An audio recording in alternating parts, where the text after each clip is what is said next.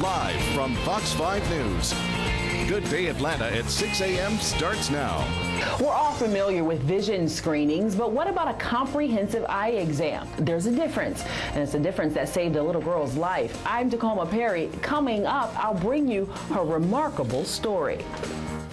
A Metro Atlanta family says a comprehensive eye exam quite possibly saved their little girl's life. Fox 5's Tacoma Perry joins us now with more on this incredible story. Tacoma, good morning. Good morning, Gavir. You know, when 2-year-old little Cameron's eye started to look a little strange, her parents thought it might have been the result of a little sunscreen getting in it. But it took a deeper look to find out just what was going wrong.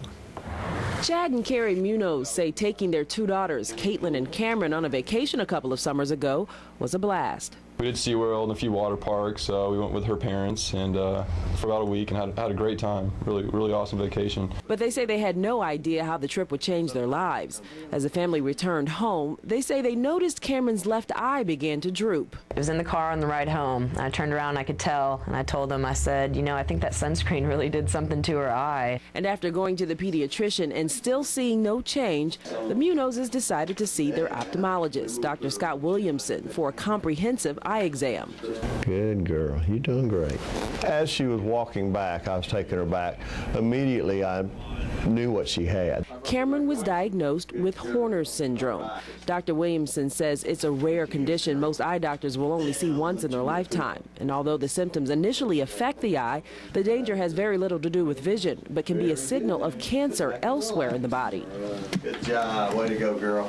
When we see that, especially in a congenital case, we know that there's probably a strong likelihood that there's a tumor in the chest that has created this. It's a very unique type condition. It was the most frightening experience that you could ever imagine. The neuroblastoma tumor is treatable if you catch it early. Within a month, Cameron had surgery and is now at 3, a cancer survivor.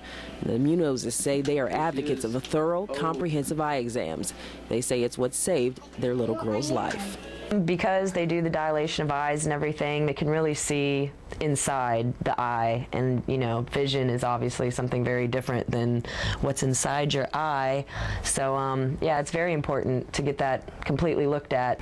All adults and children, especially children, should have a comprehensive eye exam, which would include not only just checking for glasses or contact lenses, the prescription type problems, but for checking for other type conditions. Now, Dr. Williamson says a comprehensive eye exam can be conducted yearly. He says a variety of health issues can be detected, including diabetes and high cholesterol.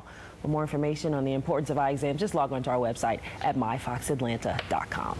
Wow, and that's totally, the comprehensive exam is totally different from just a regular screening, right? It's more in depth. Right. Usually your pupils are dilated and they're able to use special equipment to look deeper into the eye. And that gives them, you know, some sort of information about what's going on elsewhere in the body. Wow, that's so important. Saved her life. That's great. Thank you, Tacoma.